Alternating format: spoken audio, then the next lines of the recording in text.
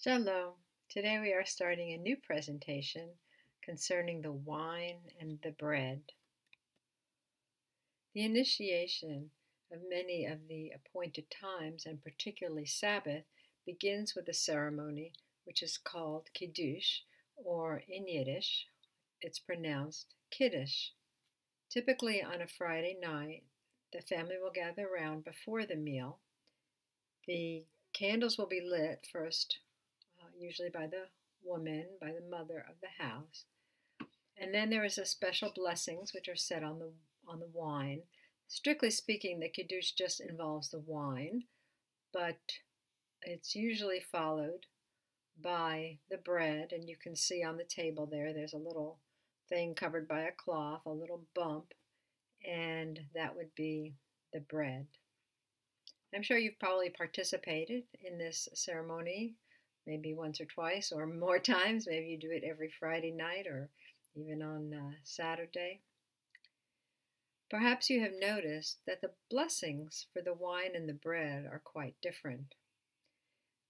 For the wine, we say bore pri hagafen, and the verb there is create, to create the fruit of the vine. For the bread, we say hamotzi lechem min haaretz, who brings forth bread from the earth. So we're going to investigate the meanings of these two different ideas.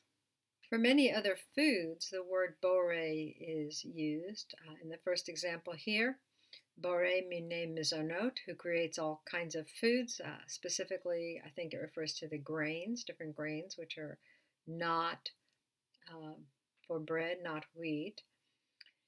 We have bore pri ha'etz, which is the blessing used for fruit. Perhaps very recently at your Passover, when you took the parsley, you took the karpas before you dipped it in the salt water, and you said a blessing, bore pri ha'adama, who creates the fruit of the earth. This word, bara, this root, is Strong's 1254, and its first use is in Genesis 1:1. In the beginning, God created the heaven and the earth. We will find, as we look through all the uses of bara, that they are most exclusively used for when God creates something. When we see in Psalm 51, verse 10, Lev tahor barali, create in me a clean heart, O God, and renew a right spirit in me. In other places, we have talked about how the heart is the residential place of the spirit of the man. We see them sitting here in parallel. The word tahor, which means clean, means ritually clean. And so for God to come live in us, in our heart, we must have a ritually clean place for him to dwell.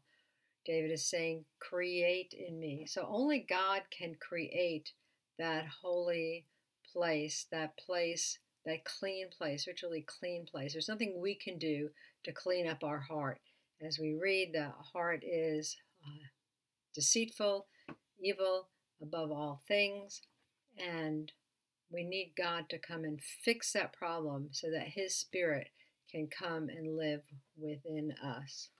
We see in Ecclesiastes 12:7, then shall the dust return to the earth as it was, and the spirit shall return unto God who gave it. So God gives the spirit. It's an exclusive act that God does. We must receive it, but he gives it. He prepares the place, the heart. He makes it ritually clean, and he gives the right spirit. So this is the blessing parallel to the blessing for the wine, that God creates the fruit of the vine. The wine represents the spirit. The bread, however, has a different blessing and a different vocabulary. Both these blessings, by the way, are documented as far back as the Talmud, that these are the blessings to use for bread and wine. The rabbis say that the reason the bread blessing specifically is different is from the scripture in Psalm 104:14. He causeth the grass to grow for the cattle, and herb for the service of man, that he may bring forth food out of the earth. Lahotzi lechem min haaretz. When we look for the first use of this verb hotzi, we find in Genesis 1, 12, and 13. And the earth brought forth grass, and herb yielding seed after its kind, and the tree yielding fruit, whose seed was in itself after his kind. And God saw that it was good, and the evening and the morning were the third day.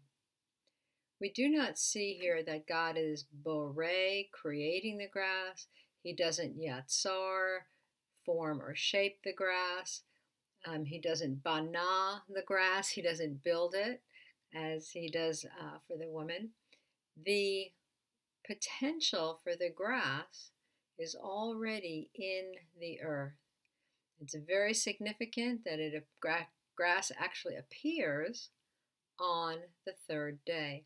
If you think about all the things that happen on the third day, this is the first time this concept appears.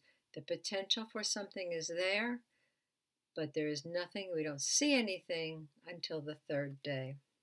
In Matthew 12:40, Yeshua gave the sign to the generation, for as Jonah was 3 days and 3 nights in the belly of the great fish, so will the Son of Man be 3 days and 3 nights in the heart of the earth. And on the third day we know he arose. Very interesting. The blessing for the bread is almost a prophecy.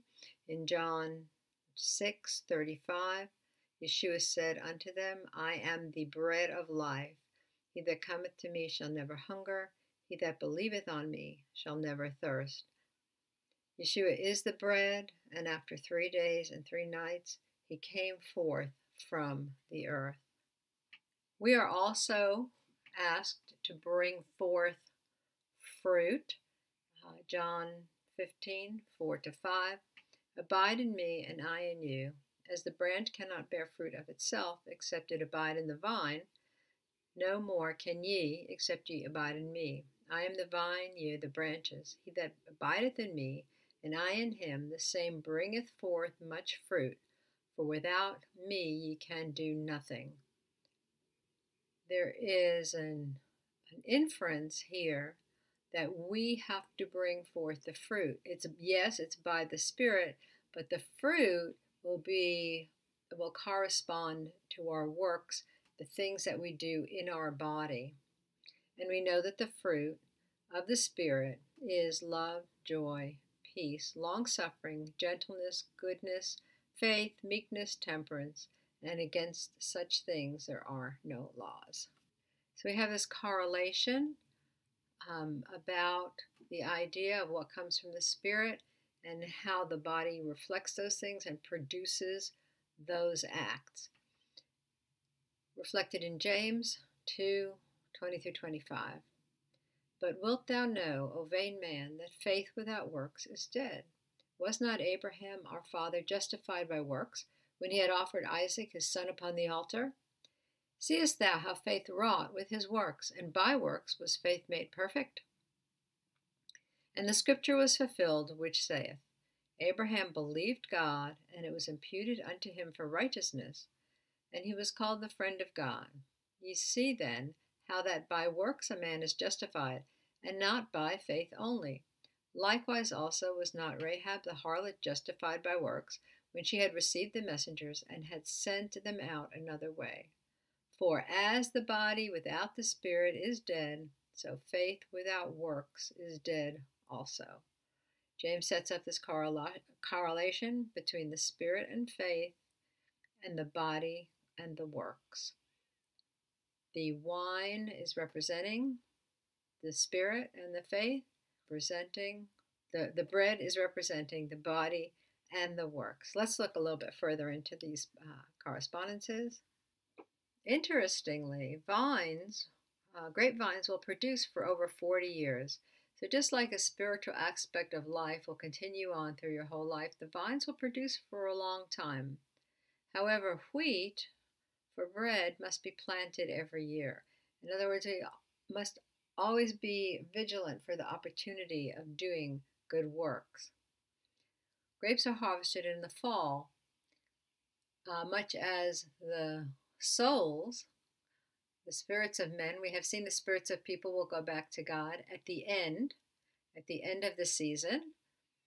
But wheat is harvested in the spring, and so we begin to do our good works as soon as we have learned to walk with Yeshua. The wine has a natural yeast to it. Nothing must be added. The Spirit of God, as it comes, is complete, can fill us, and it's applicable for every good work and everything that we need to do. But the bread requires a human intervention of adding the yeast. The fermentation for wine is slow. It will take several days, up to several weeks. In other words, it's a long-lasting process, just as spiritual growth is a longer-lasting process. The fermentation for bread is very quick. It will happen in maybe 2 or 3 hours. Just as we must be constantly looking for the opportunity to do works. Works will be constant through our day, how we can apply those things which were listed in Galatians. Wine, as soon as it is ready, made, and finished, is processed immediately. It's immediately stored. In other words, the grapes are immediately processed, and they go through the whole process, and the wine is stored as a final product. So we can see the Spirit there. Once it has its beginning activity, it's there and available for us to use anytime. Wheat, on the other hand, is stored as a raw material, and it is processed as we need it. So we might be called on for different times to do different things. We must be aware of our surroundings, of our spiritual surroundings, how we proceed in every situation, and then we will produce those things as needed. Wine itself is not cooked. It comes to a finished product by itself. Bread does need to be cooked. Again, it's a human intervention. Wine is for special seasons. It's certainly not necessary for every day. And just like there are certain sweet seasons when we feel closer to the Spirit, I'm not saying that we don't look for the Spirit every day, but there's an ebb and flow to the communication and life with the Spirit. But the bread, the works that we do, are for daily life. We need to be practicing those things all the time. Wine has a quicker effect on your body than bread, but it also wears off more quickly. Again, the ebb and flow of life in the Spirit. Bread has a longer effect on your physical body, but it sustains you. It keeps you going. As we have seen, the wine represents the blood, and the bread represents the body. We'll see Yeshua's scripture in a minute. Wine is like the faith. It comes from the Spirit, and the bread is parallel to our works that we do, and they are like the truth. Whenever we see wine and bread together, we are looking at a situation of covenant making. Genesis 14:18, this is the first example. Melchizedek, king of Salem, brought forth bread and wine, and he was the priest of God Most High. And you see that he and Abraham come into an understanding of what their relationship is. Melchizedek blesses Abraham. Abraham tithes to Melchizedek in a foreshadowing of the Levitical tithes. In Genesis 40, verse 5, Joseph is stuck in prison. Interestingly, he is in prison with a butler representing the cup, the wine, and the baker, who represents obviously the bread. And so Joseph is in prison with both of them. I find it interesting that it is the baker, the maker of the bread, the body, which our bodies are temporary in this world. He is the one who is going to die. He is not going to go forward in life. But the butler, who represents the wine and the cup and the Spirit, he is the one whose life is preserved. So that's kind of interesting. There is a covenant meal which takes place in Ruth 2:14. And Boaz said unto her, At mealtime come thou hither, and eat of the bread, and dip thy morsel in the vinegar. And she sat beside the reapers, and he reached her parched corn, and she did eat, and was sufficed, and left. Many commentators have noted that this is a covenant meal. Yes, it's not wine, but it is. It's translated as vinegar. The word chametz comes from the word which is to rise bread, to be fermented or to be leavened. Vinegar is fermented beyond wine, but you can see in the word vinegar, it comes from the word for wine. We read the book of Ruth at the holiday of Shavuot, of Pentecost.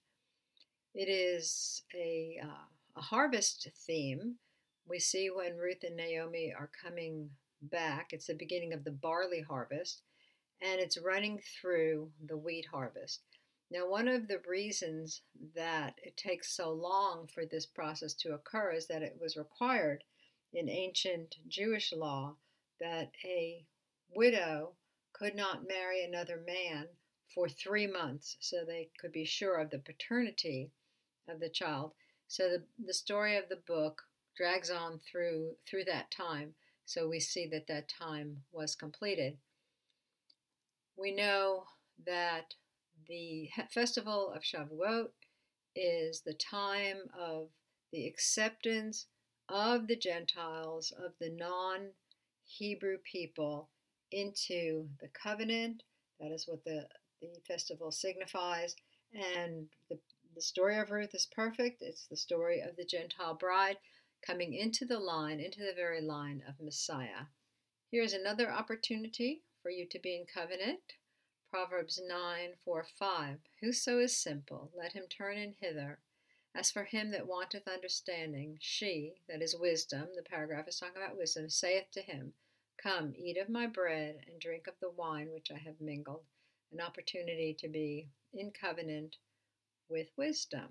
Again, the words of Yeshua at the Passover meal as they were eating. Yeshua took bread and blessed. I know it says it, but there is no it in the actual Greek. Yeshua blessed the Lord. The blessings that you see are Baruch Atah Yahweh. Blessed are you, Yahweh. They're not blessed is the bread. So that's a King James kind of problem there. He blessed and he brake, that is the bread, and gave it to his disciples and said, Take, eat, this is my body. And he took the cup and gave thanks and gave it to them, saying, Drink ye all of it, for this is my blood of the New Testament, which is shed for many for the remission of sins. Many of the translations here say covenant.